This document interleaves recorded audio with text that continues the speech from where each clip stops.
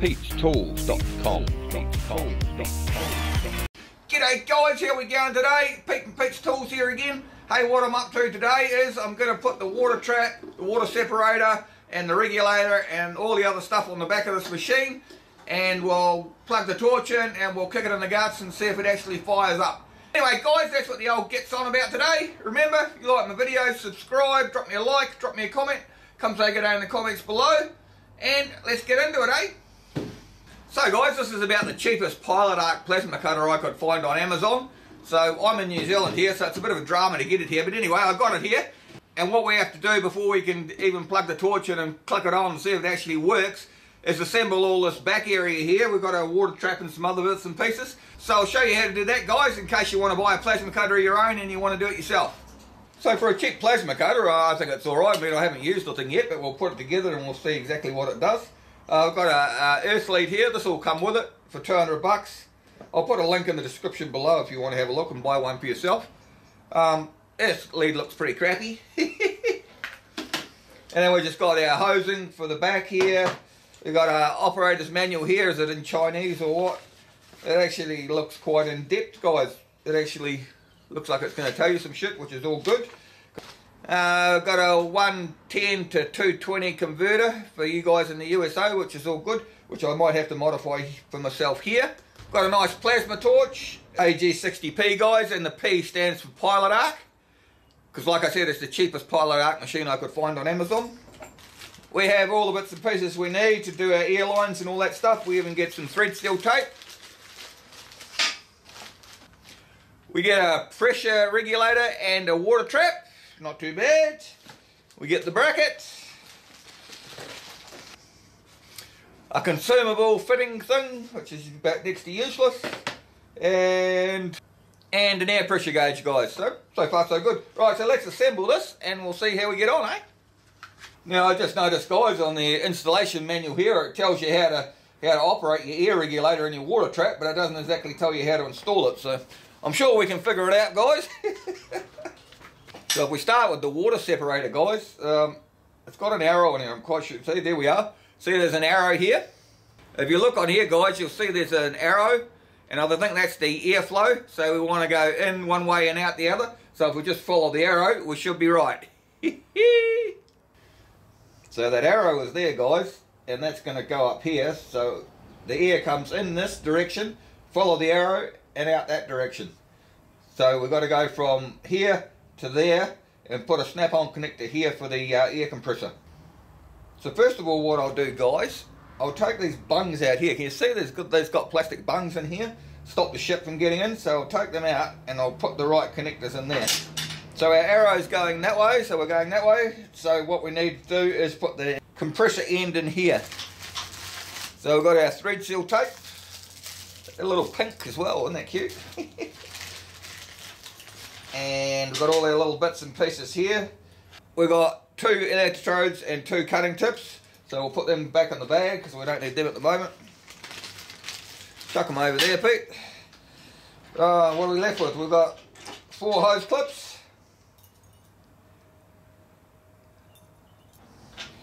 We got an air fitting in from your compressor end, and we've got an air fitting out. So even someone as stupid as me should be able to work that out. And this is our in end. So what I do, guys, before I wind this tape on, I know which way the thread's going. So the thread's winding in that way. So what I want to do is run the tape the other way, so when I screw it in, it doesn't roll my tape off. So we're going in that way, so what we want to do is go the other way. Looks about enough to me. Hopefully it won't leak. Wind them in like so.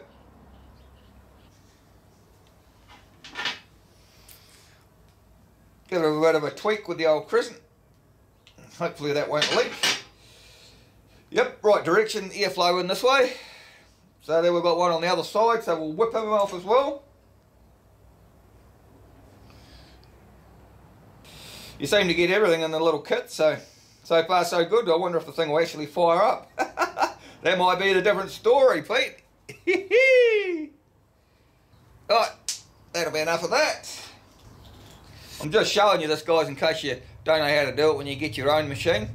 Then we'll wind them in here. Now this is the machine end.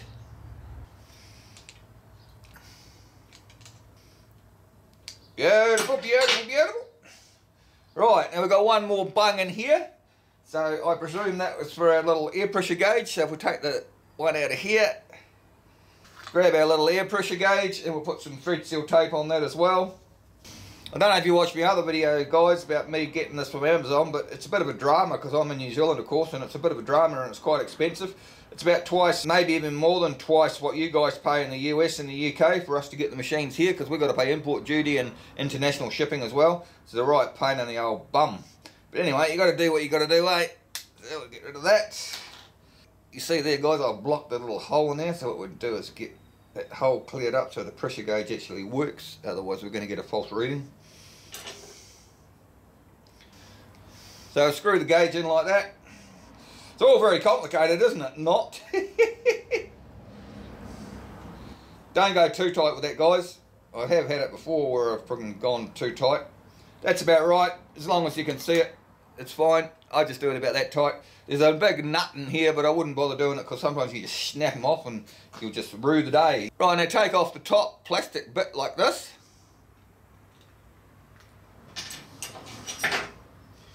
Grab your little bracket that come with it, and that will just slide over there like so. Reassemble your little plastic bit on the top. Now we've got a couple of nuts already up here. They've left them on the machine for us, so that's quite handy. What I'm trying to do is, if I can get it imported from Amazon, alright, I'm going to try and import at least one different machine a month. And I'll do some reviews on it and that sort of thing, but it cost a bloody fortune, that's the only thing, eh? Alright, so just finger tight them up like that, guys. Maybe this is what this thing's for. You reckon that's what this thing's for?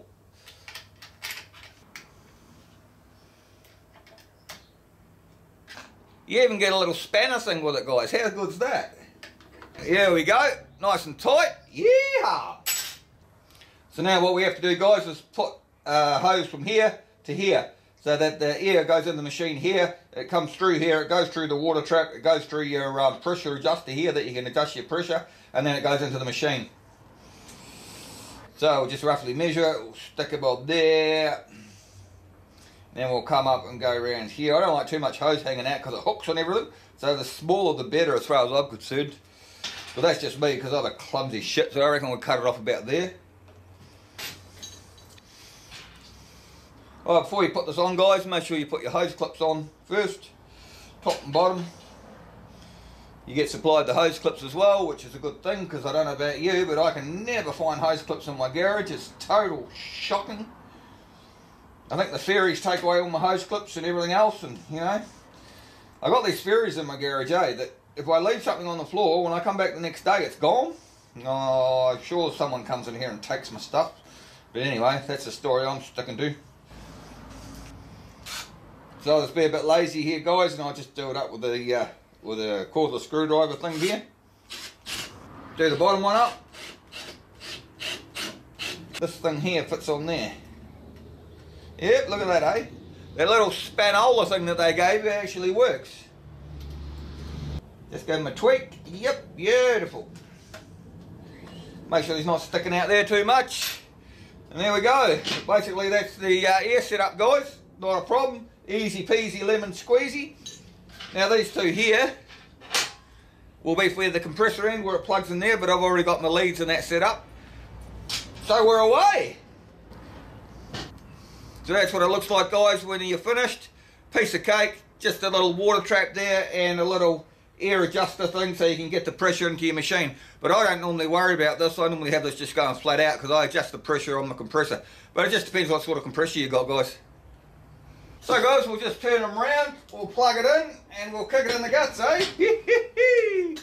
We'll plug it in at 110 volt and see what happens. Alright, first thing we'll do, guys, is we'll get our air compressor lead and we'll plug them in here. Remember that fitting I put in there? Make sure it's secure. Now the torch has got basically 3 wires on it. What we'll do, guys, is plug the torch in it. We've got our pilot arc wire here. We've got our on-off switch here. And we've got our main lead coming in here.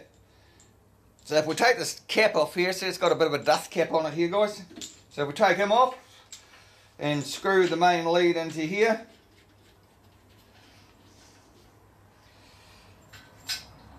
Put our pilot arc wire onto here. Like so. Always put the washer on top of it. And then we have our on-off switch on here. So they're quite easy to set up, guys. There's nothing to it really, even if you haven't done it before. And then we've got our earth lead here, guys, which is pretty light, but anyway, we'll give it a crack and see what happens. Earth goes in here, up like so, and we should be all ready. What do you reckon? Give it a crack, Nigel, see if it works. So before we kick it in the guts, guys, just turn it around and make sure we haven't got any air leaks or anything stupid like that.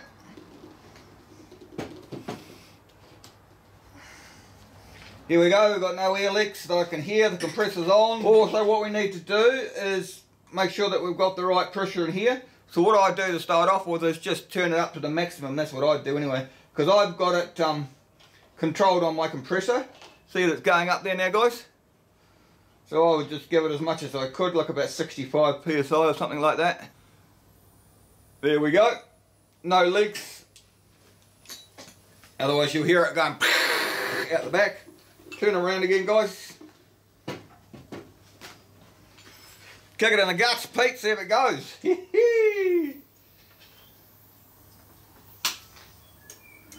Well, something lighten up.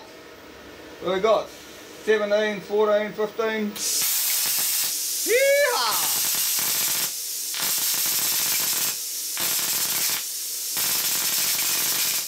Sounds a bit spitty, but I'm sure we can figure that out. So guys, will it cut? Give it a crack. Yeehaw!